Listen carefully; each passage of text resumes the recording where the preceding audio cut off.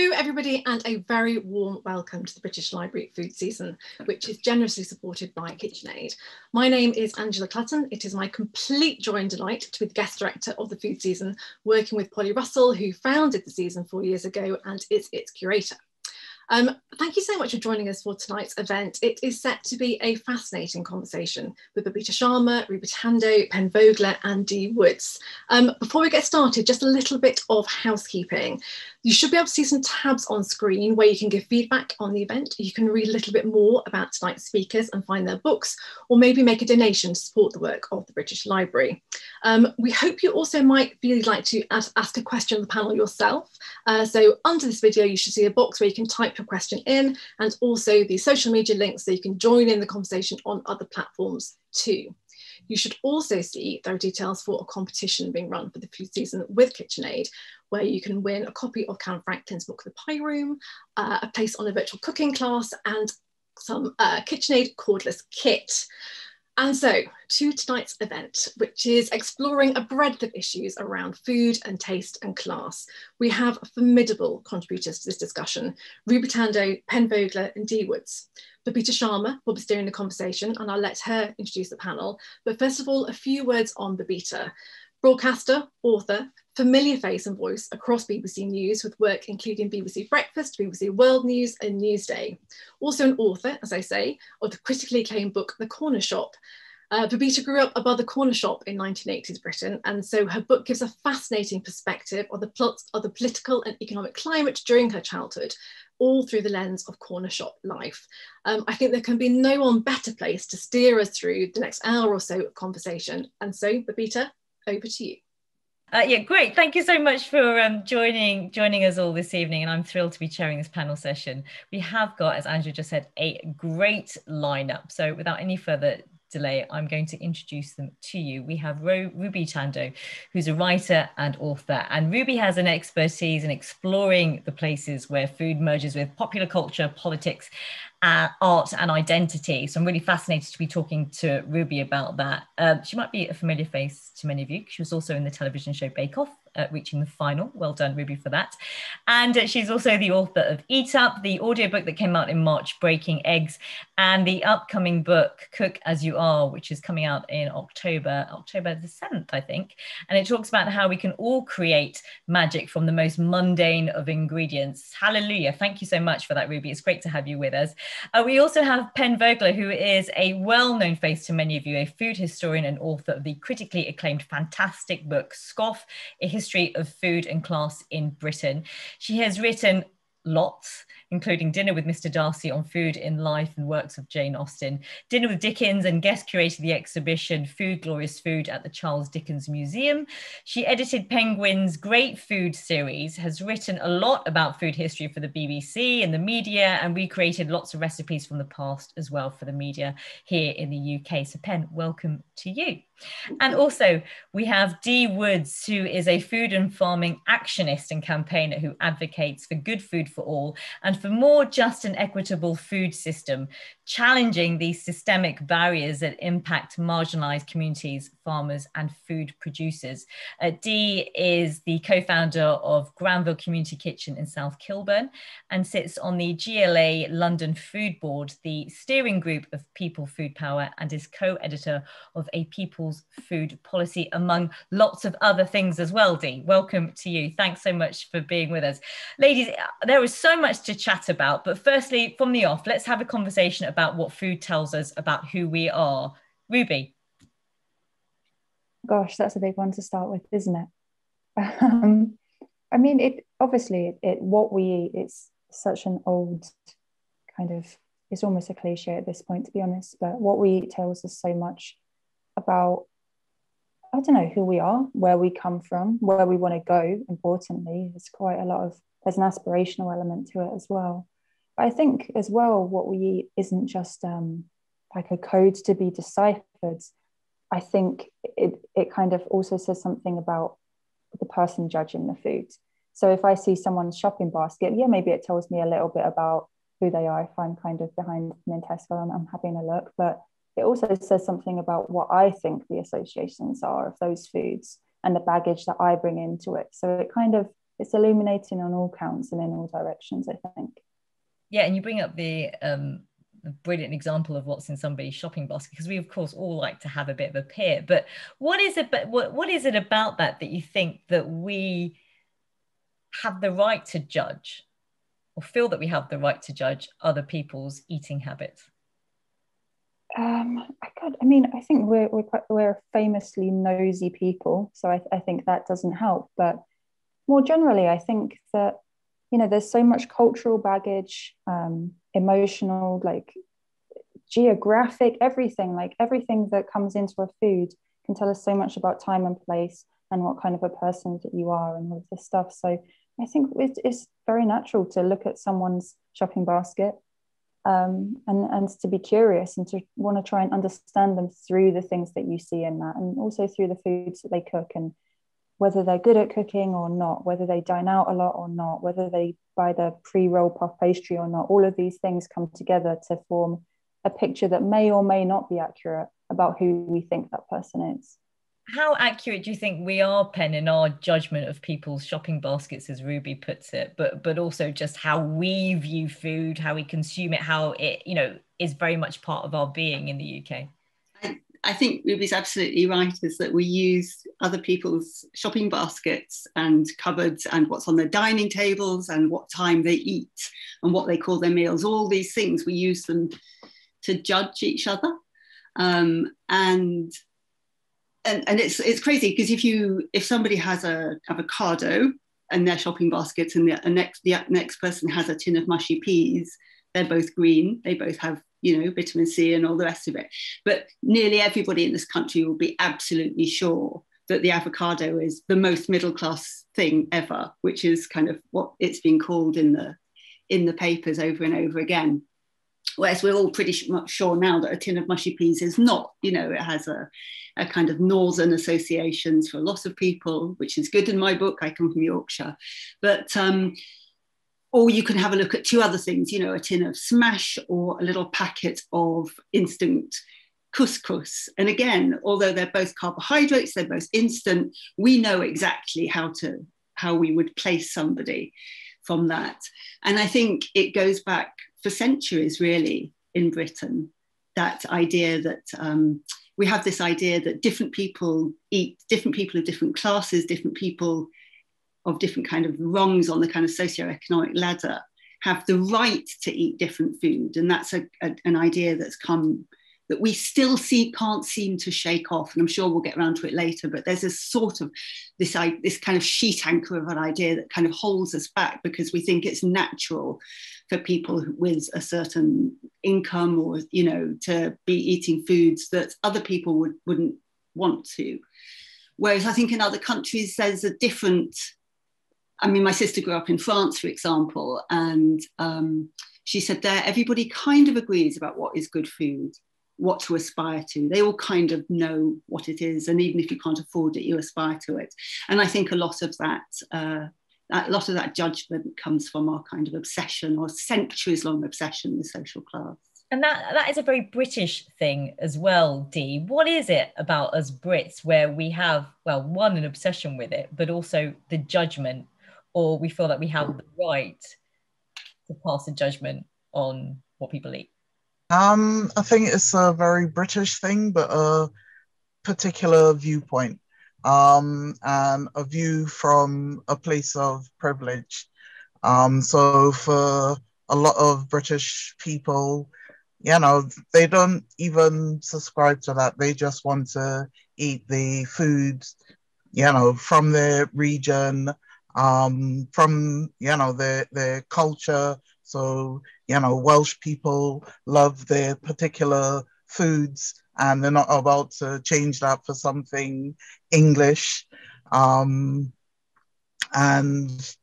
you know, I think, yes, some people want to move up the rung, but for other people, because food holds so much in terms of memory and family and connection, you know, food is much, much more than just class. Yeah, for me, food is very much part of my identity. It's part of my history. It's part of my ancestry. It's part of my understanding of who I am. And we were talking about this before we went live with this chat, and I was telling you about how I was often embarrassed when we lived above the corner shop about admitting to friends at school in a very white part of Reading where I grew up that we were having Indian cooking, and I'd always want to be like, no, we're having fish fingers and chips, and there was something in me that wanted to kind of fit in, because in 80s Britain,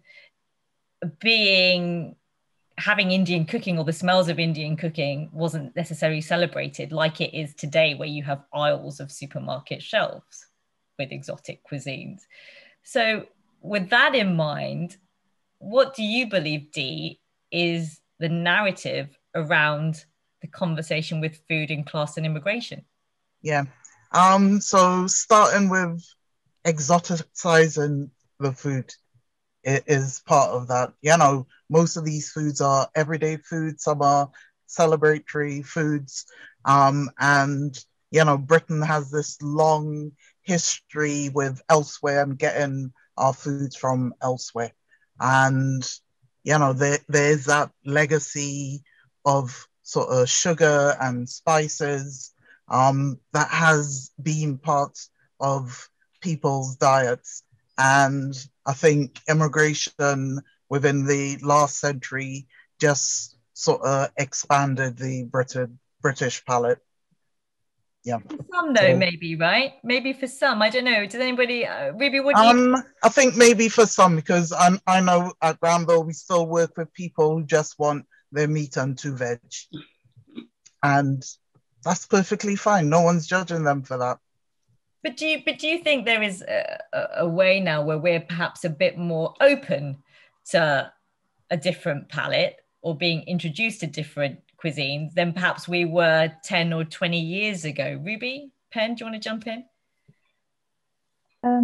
I guess one thing that strikes me is like for example, if you just walk around a supermarket, which as it happens is one of my favorite things to do in the world, there's so much more selection, there's so much more choice than there was even 10 years ago.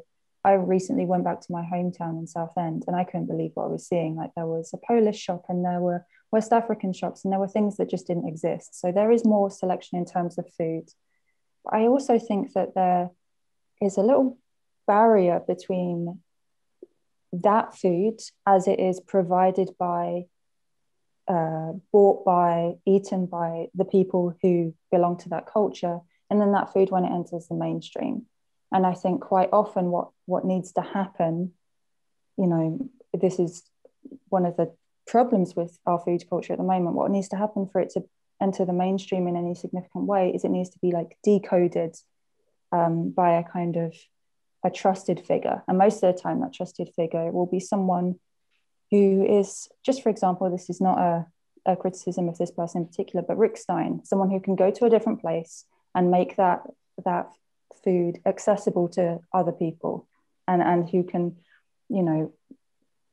I guess just give it an acceptable and quite often this means a white face, and to make it accessible in that way. So there's definitely that issue. Can you give me an example of the food type that you're referring to that you think needs to be under the spotlight a bit more? Well, just for example, like let's just talk about West African foods, because that's something that I know a bit about. That's part of my heritage. Like, it has really struggled to kind of become mainstream in the way that some other foods have, for sure. And I think some of that is to do with misconceptions about it being stodgy or oily or whatever. And these really offensive stereotypes, but they're stereotypes that persist.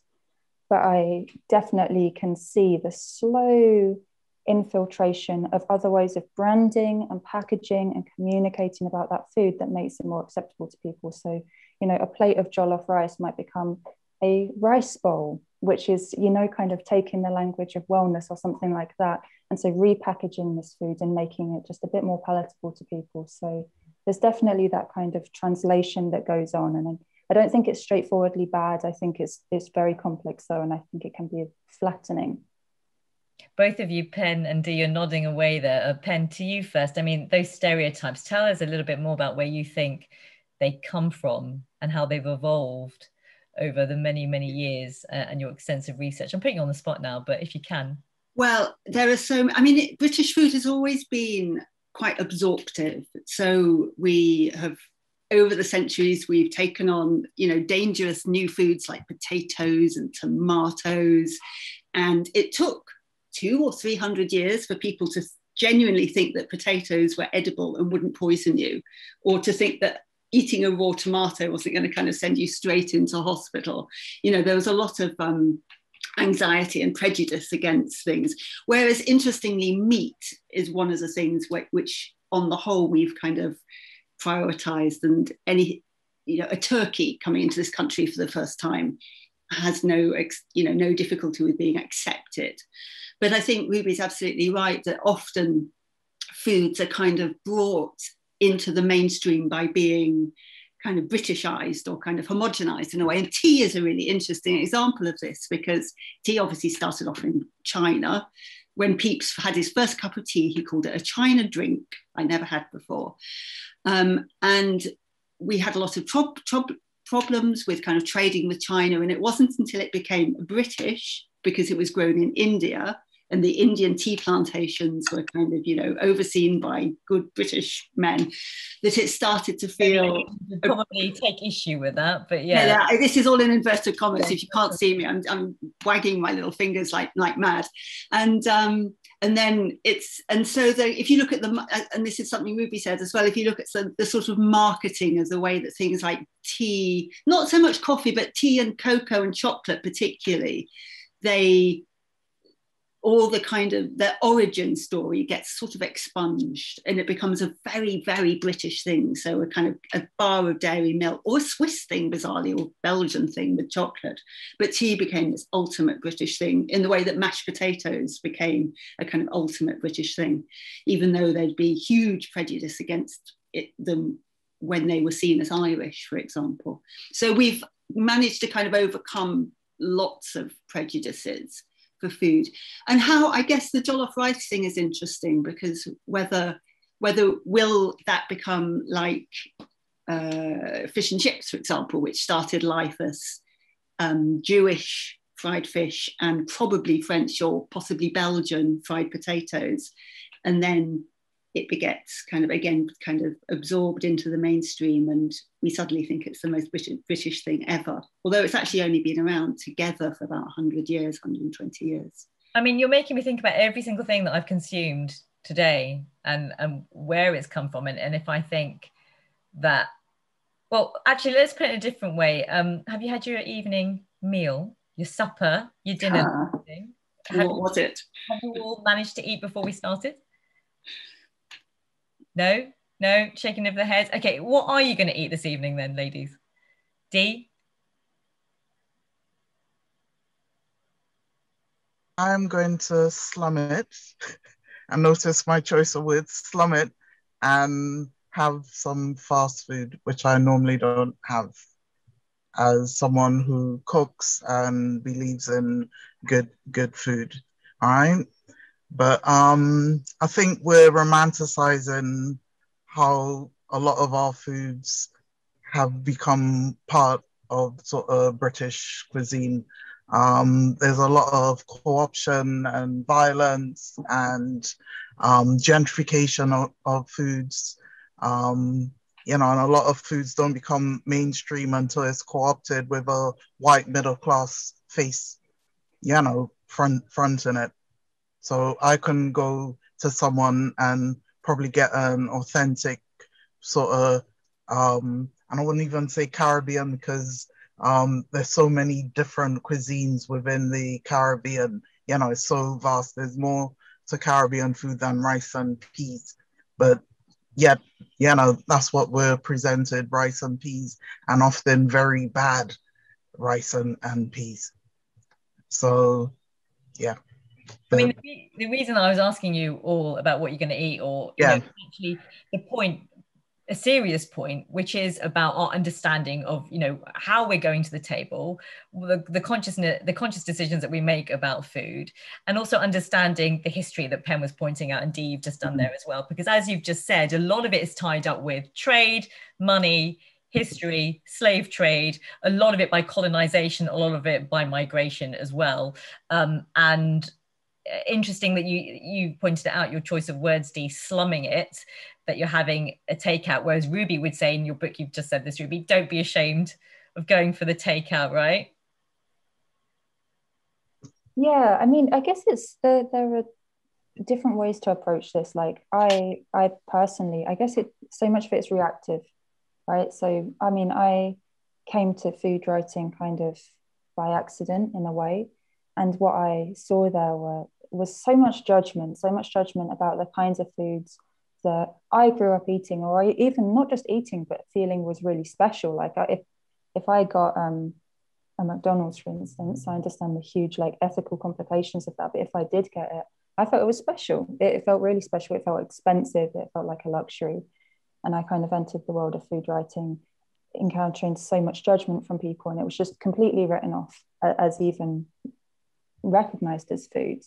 So like when I come to it, I bring that to the table, and I kind of feel like, why shouldn't it be a treat? Why shouldn't it be fun? Why shouldn't it be enjoyable? And that doesn't mean that there's nothing to critique in it, because I think there are lots of things to critique. And I think people need access to far more food than just that.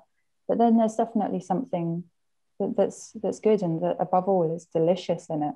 But that doesn't obviously negate Dee's point of view, because Dee comes so strongly from this point of advocating for people to have access to more nutritious foods and to have that choice, rather than just being pushed into a food desert where you can't have anything but processed foods and fast foods. So yeah, and we're going to explore that now actually in more detail. But before we lay out the stall a little bit, I'm just wondering, Pen, if you can perhaps assess for us how we have got to a situation where food has become a problem. There are food inequalities in the UK. I don't think any of us would dispute that, would we? Just want to check that we're all thinking that. Pen, where have we got to when we're in the Western world and we are some would describe as a wealthy, rich nation globally? I think if you look at it on a very, very long timeline, you could possibly summarize it with, there's a brilliant kind of post-Second World War Hungarian comedian, and he said, on the continent people have good food, and in Britain they have good table manners. And I think in Britain, historically, we've been so obsessed with all the stuff around food, the table manners, the etiquette, the way that the dinner parties, the way that food is aspirational or, you know, makes a kind of statement about your status. We've had far too much, and also not now, but between about 1900 and about, I guess, the Second World War, 1800 and about the Second World War, there was this massive obsession with French food as well. And so this idea that only good food or kind of high status food was French food. And the Welsh food, or for example, that Dee was talking about, just wasn't considered to be worthwhile or worthy. So I think on the long kind of, you know, time span, there's that. And then on the shorter time span, there's a reluctance by governments to get involved in what people eat. There seems to be, I mean, the government seems to be very happy to, you know, spend our taxes and tell us, you know, where, you know, be involved in our health and all the, and our education and all the rest of it. But there's very little kind of government intervention, I think, in health and nutrition and messaging and all the rest of it. So that's one reason, I think.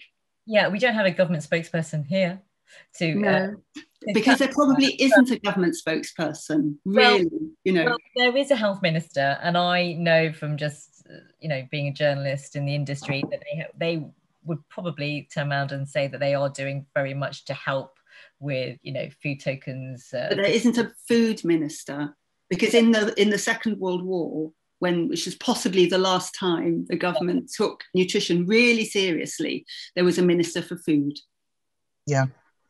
And I think that's why we have the national food strategy now, because, you know, our food has become the preserve of sort of the big corporations, big agriculture, and there's very little governance by our governments, yeah, within our food systems.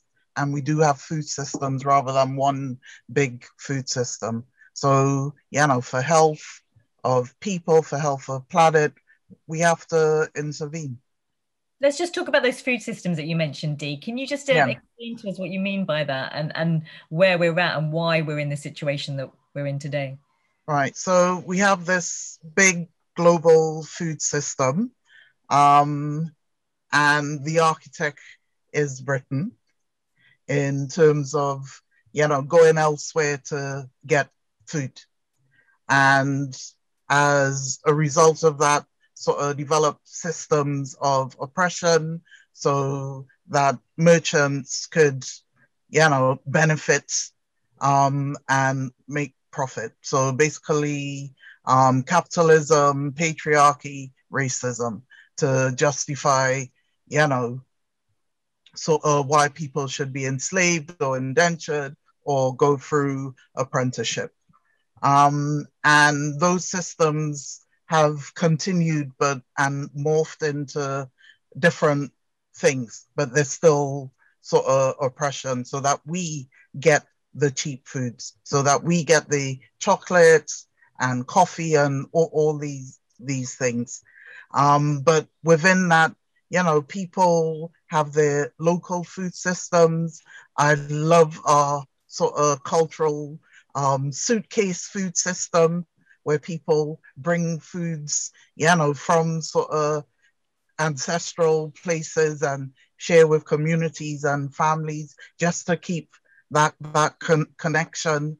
But what we have is like this intricate sort of food system that no one truly really understands how it works. And for people doing sort of food system analysis, food system change, you know, we're peeling back the layers to try and understand how it works. Yes. I mean, it's incredibly intricate and very complicated as well. But I mean, if I was to play devil's advocate here, which I'm going to do, the government would turn around and say there aren't food inequalities in this country. We're doing our very best. We acknowledge that there have been issues that have been raised by Marcus Rashford, and we are trying to address that, and we champion that. But if he wasn't around, maybe we wouldn't have been championing that. Who knows? But I mean, there is an interesting conversation about this, which is deny, deny, deny. Oh, accept.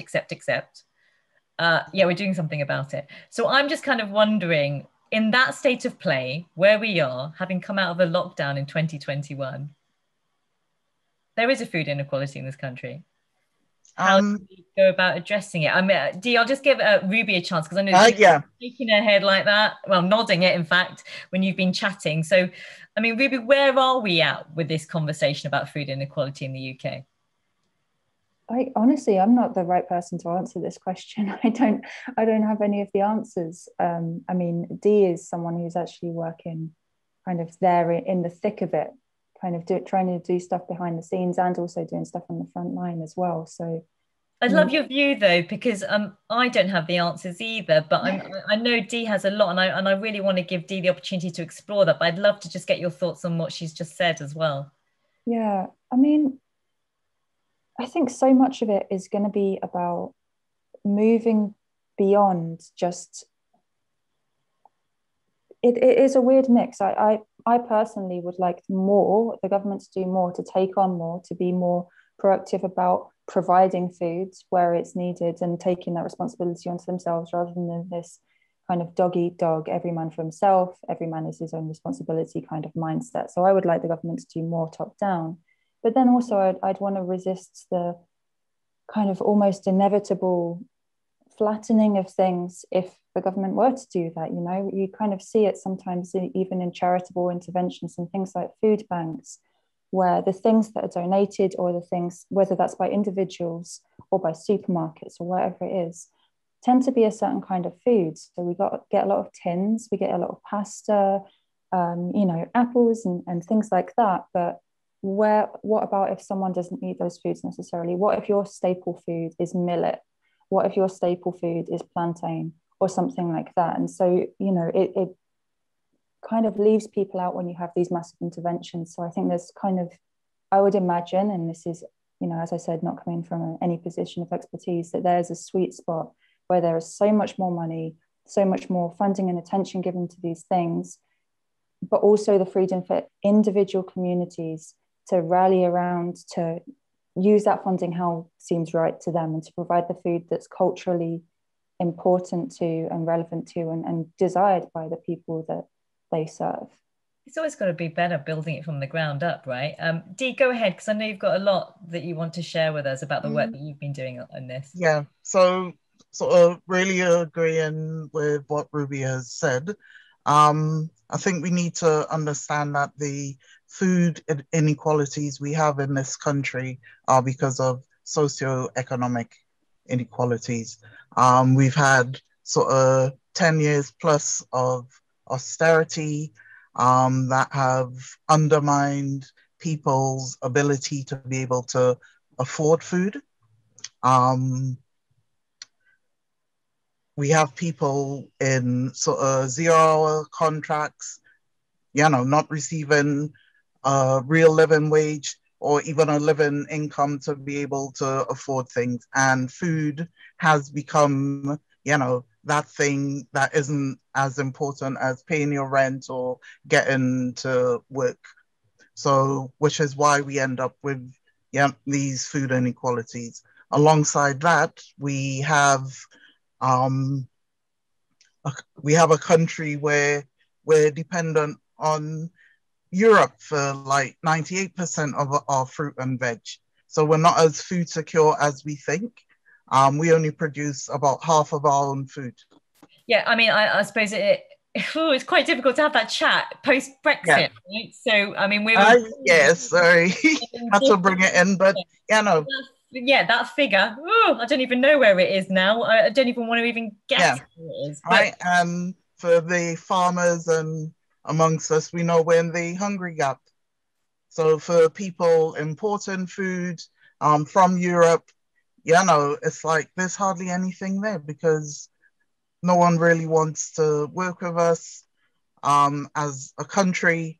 And then throw the pandemic in and all the issues there where farmers literally don't have enough workers. Another thing, migrant workers, they turned in crops. They weren't able to sow enough things, so many factors, right? But the main thing here is about economics.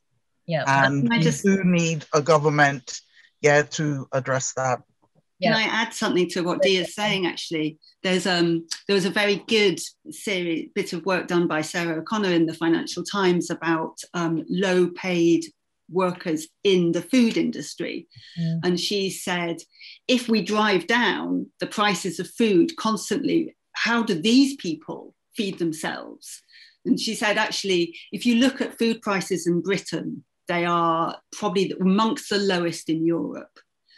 But if you look at the price of accommodation and rent and mortgages and all the rest of it, they're amongst the highest in Europe. And actually, rather than driving down the cost of food all the time, which is the assumption that that's what you've got to do to feed people, you've got to make food cheaper and cheaper and cheaper. And if that means taking out the nutrition, and if that means ultra processing it, then so be it. There's an assumption that's the only way to go. Whereas I think what you're saying, Dee, it is part of a much, much bigger system where you have to look at why are people not eating because they've got to pay their rent? Why is their rent so high? So the proportion of money that people used to pay on food would be about 70 or 80% of their income 100 or 200 years ago. And I'm not saying that we should be in that situation, but I do think we should question the kind of balance, the amount of, if people don't have enough money to spend on food when our food is actually comparatively cheap, then there's something wrong in the whole system, not just the food system. But that's a massive thing to...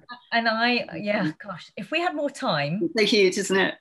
Maybe hours, years, maybe even, we would be able to try and get to the nub of this. But like you said, Dee and Ruby and Pen, there are so many different layers to this. I recently did an interview with somebody from the World Food Programme at the United Nations who talked about how giving a nutritious basic meal to children in developing countries sets them up for life in terms of their mental health, in terms of their opportunity to study in school, in terms of their relationships with other people. Food is at the very basic heart of nourishing soul, mind, heart, all the rest of it.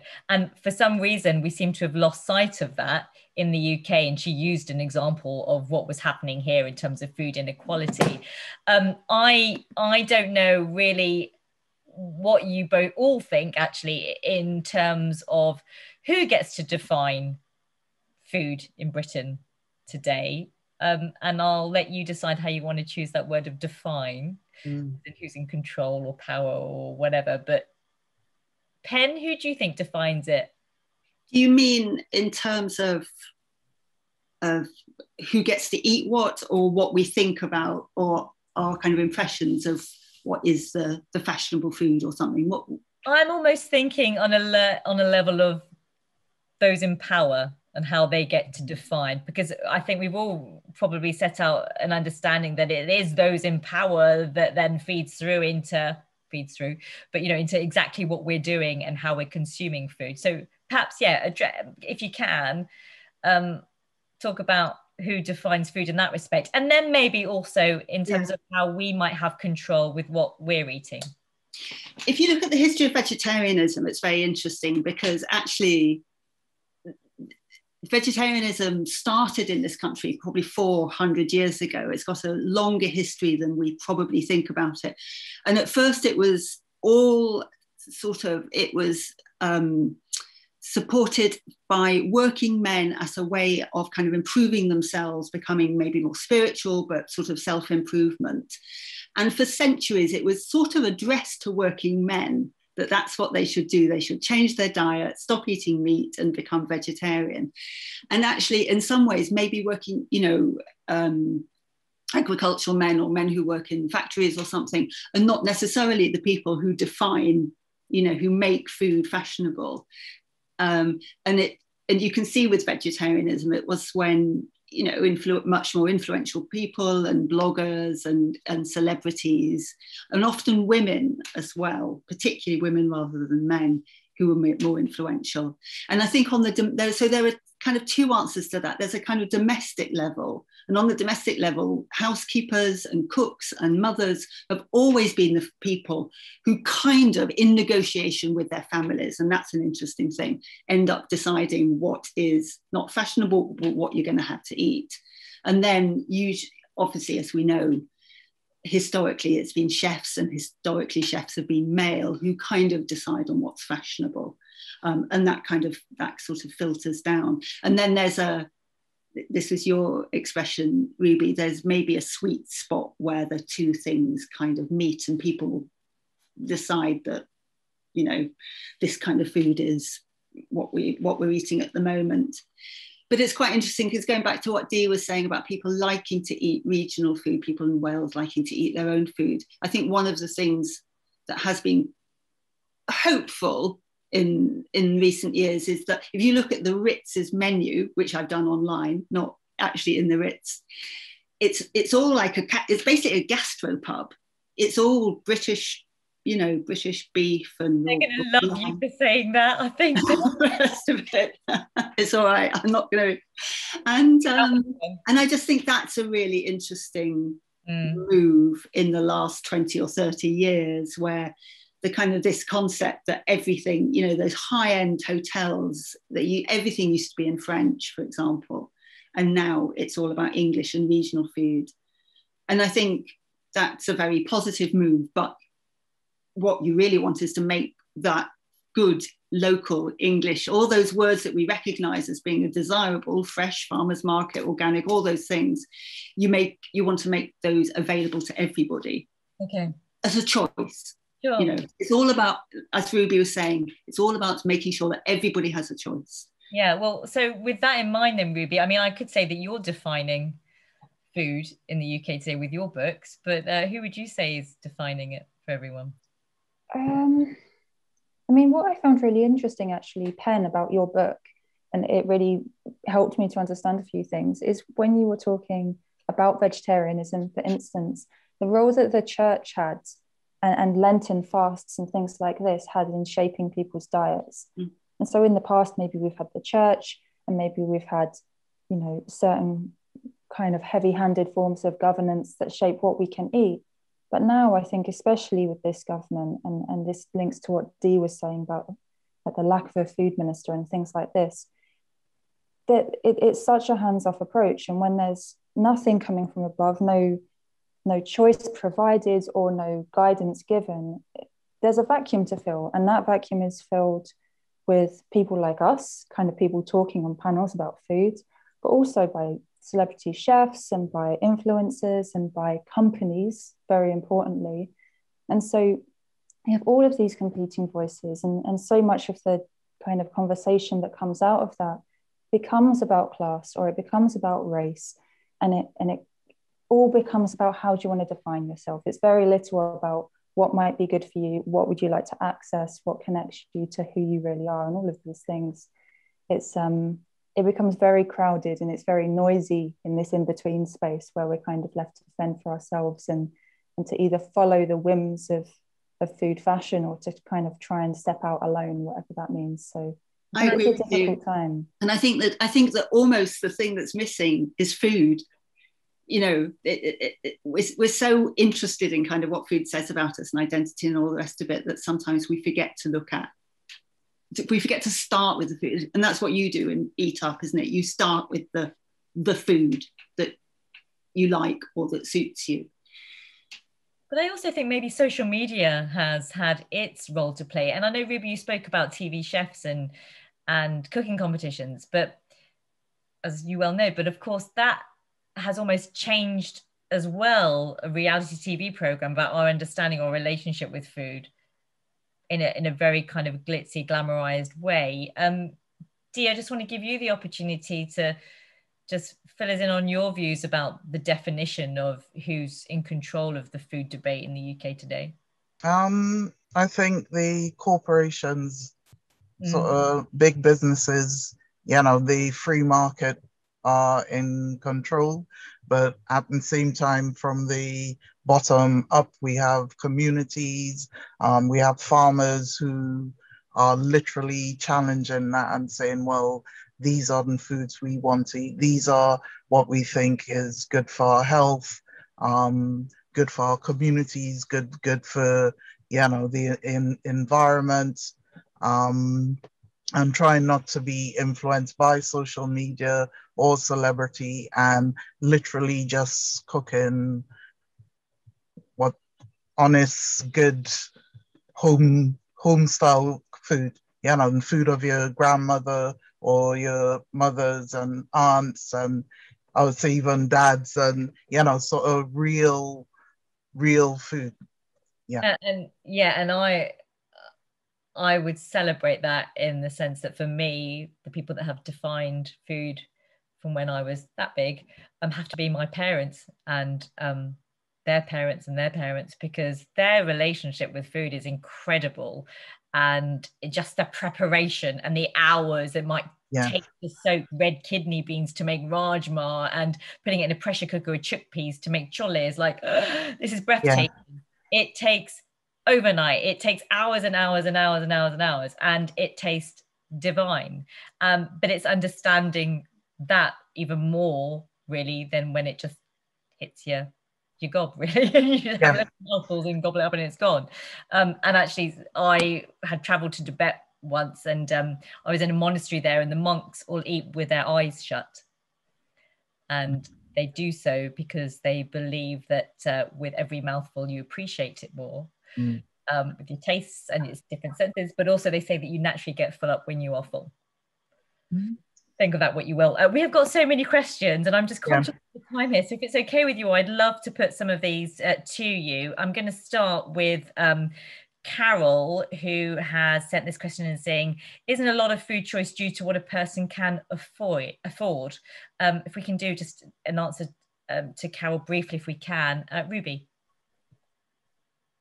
Yeah, I mean, obviously so much of it is. I think in a weird way, like some of the disparities between like what people can afford have narrowed in some ways, but then obviously there's still a huge number of people who can't afford anything. So it's really dictated by that, it is. But then there's also a middle ground where if you have you know, 20 quid to go to the supermarket, there's an incredible range of stuff, far more than ever before, that you can choose from. So there's a lot of choice for some and near no choice for others who maybe have to use a food bank or rely on handouts in some other way.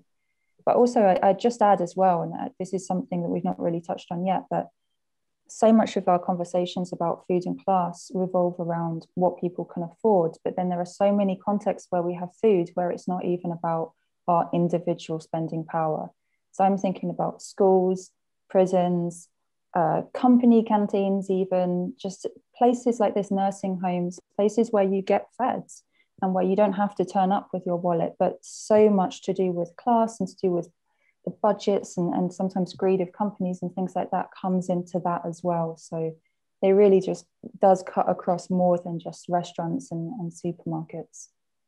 Yeah, absolutely. And I would add to that time as well. I mean, I'm a new mum. My little one's going to be 2 next month. And having time to think about what you're going to be feeding your little one, but also then what they're getting in nursery, and understanding all of that and how that relationship is born is quite something. I'm going to move on, if that's okay with everybody, unless you want to jump in with that. But Beth has got a question here saying, you've made some great points about the many divides that exist with food inequality in modern Britain. But is there a food that you would consider unites us? One that crosses the barriers of class and culture in terms of enjoyment and importance? Great question, Beth. Pen? That's a very nice question. I'm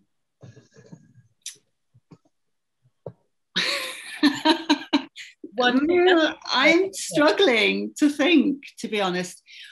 What unites us? Could it be the breaking of bread? Well, you see, I was going to say bread, because bread is so universal, and yet because bread is so universal, we find ways within the bread family to kind of differentiate the sliced white or the, you know, sourdough, you know, the wholemeal and all the rest of it. And in a way, the more important our food is, or the more to us, so bread, tea, for example, the more differentiation we'll find it within it. So it's a stupid example, but the scone with the jam and the cream, you know, how could that be different? Yes, of course it can. In Cornwall, it's done one way, and in Devon, it's done the other way. You know, in a way, we do always find ways of kind of distinguishing between us. Is that, I don't know if there's one food that's specifically, maybe, I don't know, maybe rice. I mean, except when I cook it, because I burn it. I don't know, I'm rubbish at cooking rice. I think you'd be hard pressed to find one food. Yeah. Sorry? Rice, there is, you know, you go to Japan and you eat rice there is completely different to how you might be having rice in West Africa, for example. You might be having rice in the Punjab. I mean, yeah, there are so many differentiations. But Dee, what do you think? A food that unites? Because probably it's not food, and it might be something like our hands, and not to be ableist, but you know, we all use our hands to prepare food. Some of us eat food, you know, with our hands. And I think, you know, that unites us. Yeah, I think that's a great one, actually. When I'm thinking about how you might eat food, but then also the making of bread as well. Yeah.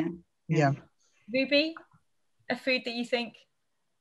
Nah, it's not going to happen. No, everyone bickers so much.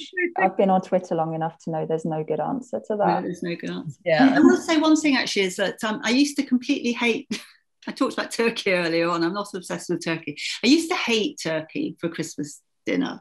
I just kind of thought, oh God, it's so boring. Can't we have duck or beef or something else, you know, for this kind of big special meal?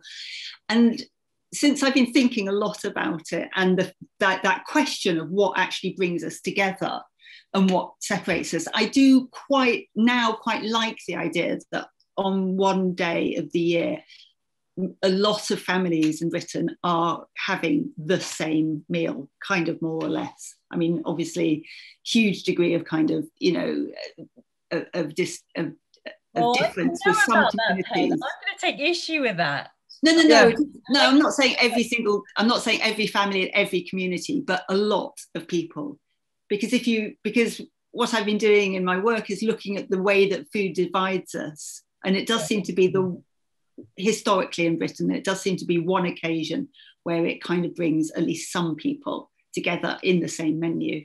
You see, I don't know, in multicultural Britain today on Christmas Day, for Yeah. example, what time people are having their lunch, Christmas dinner. Is it before the Queen's speech, after the Queen's speech, which used to be these kind of benchmarkers, didn't they? And also, like, are they having turkey, or are they having chicken and lamb, or are they having a No, sure. Then they're not, of course, not everybody's having absolutely the same meal everywhere, but it's the most homogeneity we get.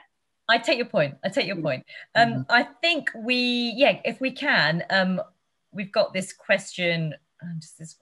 From David, who says, would you agree that one of the major problems about the choice of diet in the UK is how food is portrayed in mass media? In spite of there being good programs about healthy cooking, the overwhelming way in which food is represented in TV programs is fundamental problems with images are very powerful. So how it's portrayed in mass media, that's from David Welsh. Dee, what do you think? Yes and no. Yes, because of the influence it has on people to want to, have that sort of food. But no, because for a lot of people, including myself, it doesn't really interest me. It's like faff. And a lot of people think, mass media and advertising is just that, faff. It's not real food. Although they do garner a lot of reach, don't they? Some of these programs, huge viewing numbers, particularly Ruby, the program that you were involved in back in 2013, Bake Off. I always get weird when that's brought up, but yes, that's true. I think why do you get weird when it's brought up? Is it uncomfortable, or you want to shake off? No, it's fine. It shouldn't come as a surprise anymore, but it always does. I'll teach myself to be better on that count. But I think in terms of the way that food is portrayed in the media, I think that maybe one thing that we lack a lot is a bit more about where food comes from. And I don't mean really romanticizing like the journey of a single coffee bean from somewhere, in this really like expensive way. I mean, in terms of just all foods, like what does it mean for a plate to arrive out from the back of a restaurant? What label went into that and stuff? We never see that. We see the beautiful end plate of food and that's all that we see. We don't see anything about who grew it or who produced it. And I mean, I'm currently working in a kitchen and I have done at various points throughout my adult life. And I tell you, it is so intense. It is a lot of hard work. It's exhausting work, and we don't tend to see behind the scenes when we're talking about food. So whether that's, maybe we see it in something like MasterChef sometimes, but I think we could do with more of it and more to do with who's making the food and who's producing it and how does it arrive in front of us. Yeah, and I think just to say in a defensive kind, that to bring the Bake Off up with you is because I think understanding the television programs and being part of that and then going on to do what you've done, I think there are a lot of people that have made a success in terms of food, literature and appearances because of that program, and have done it for great good, as you are doing. But it is interesting to understand that some people think that the mass media or those kind of TV programs maybe not be truly reflective or valuable as they could be. I mean, if anything, like I would say that Bake Off makes baking and food in general look 10,000 times more stressful and awful than it really is. So if anything, it's dragging us down. I think most of the time, these kind of competition shows, they're like very fun entertainment. I have absolutely no issues with them, but yeah, food doesn't need to be that stressful. So if anything, let's have slightly more positive programming, I would say. Yeah, it's about how do you capture the joy and enthusiasm of people who want to learn to cook and to bake and, just make it easy. And I think that's what a lot of food teachers do, a lot of community cooks do, a lot of women, people who aren't generally represented in the media. Jill says, what do the panel think about the idea? And this goes into, ties into what we've been talking about the idea that there should not be only just a food minister, but also a serious program to teach cooking and the health aspects of food in schools. So it's exactly, Dee, what you've just pointed out there. Pen, where are we at, do you think, in terms of social media, the media world, and in its representation of food in the UK today? Question. It's quite diverse, and I think you can find your tribe, can't you, on the whole. You know, if you're interested in baking, if you're interested in cupcakes, if you're interested in butchery, you can find it somewhere. And I think that's probably, I wouldn't want that to be different. I think where I would totally agree with both Ruby and Dee is to see, and this would be a mainstream kind of media thing, maybe to see more emphasis on where food comes from and who produces it, who grows it, who, you know, on farmers, because we do have this expression from field to fork, and we kind of think as soon as it's got to the fork and us, that's where our responsibility kind of ends. You know, we consume it, end of story. But actually it goes on, and it has to go on. We have to feed the next generation of people. You know, it kind of, you know, as Dee was saying, food isn't just about getting food onto a plate. It's all about the environment. It's about it's being sustainable. And I think unless food is shown not just as something that gets to the plate, but somehow we have a concept of it in a whole system that has to be sustainable, you have to be able to do year in, year out. And if you use the wrong fertilizers now, you won't have food, and you won't have soil produced food in 10 years time, or whatever the issue is. I think we're only going to see a small part of a very big machine. Back to that system again. Tommy's got this question, I think it's to me. It says, you mentioned at the start that Indian food was not celebrated until recently. What has changed? I think what I was trying to say, Tommy, was that when my parents came into the UK in the 1960s, not many people had seen people of their ethnic background in this country before. Therefore, anything that was different about them was seen with skepticism, their food, and what they wore and what they looked like. And I think that because we now live in a multicultural Britain, we do, by the way, live in multicultural Britain, that the fact that Indian food and all kinds of different types of food from around the world is very much part of our conversation, and rightly so. And that is my parents' generation's legacy. And I think, as Pen, you were talking about earlier about, you know, immigration and colonialism and all of that, it kind of marries into this conversation of how we are as UK citizens today. I'm really conscious of time, and thank you everybody for your questions, but I just want to, a couple of questions I want to pick out that some I think will perhaps encapsulate some of the questions that I haven't got around to asking from our guests as well, is what would you just say would be your tip for thinking about food and class in the UK today, and what we could really learn from your vision and your research that you've all done. Dee? I would say stop thinking as a consumer and become a food citizen, so that you're really thinking about all those issues around power and democracy, environment and climate, and sort of making informed choices. Yeah.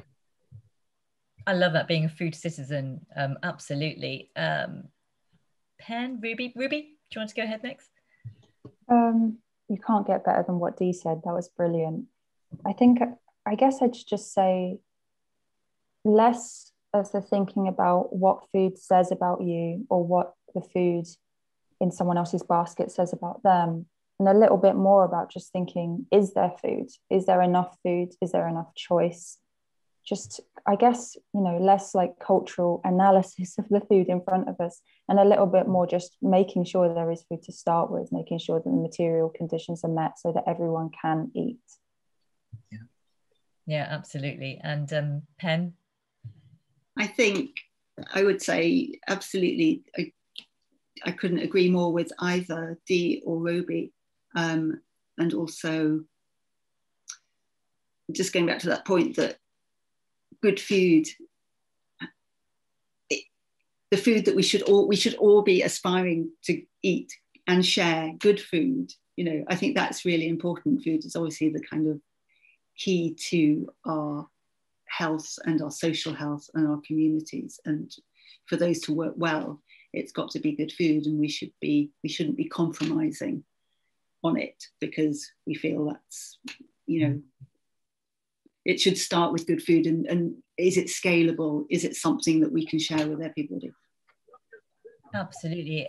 Soul food is how I'm going to end it there. Soul food, that's great expression. Soul food. Pen, Dee, Ruby, thank you so very much. I could talk to you for hours, but it's been great to be part of this evening's session, and thanks to everybody joining in. Andrew, I'm going to hand back to you. Thank you so much, Babita and everybody. That was completely extraordinary, absolutely fascinating. It's one of those things where in an hour, somehow you manage to all weave everything together and draw out a lot of perspective and context, but also really drill into some of the things which affect so many of us moving forward. It was really brilliant. Thank you so much. And thank you to KitchenAid, who support the work of the British Library food season. There is plenty more to come from us. We're here through until the end of May, proving just how eclectic and broad ranging the food season is. Next up is Raymond Blanc on Saturday. We're down at Le Manoir with him, having a conversation with Felicity Cloak. You can head to the British Library webpage and see all the events there, lots more to come. If you'd like to support the work of the British Library, there is a donate button on your screen. I'm off to go and have some fish fingers. I really hope you've all enjoyed tonight as much as I have, but for now, thank you and goodbye from the British Library food season.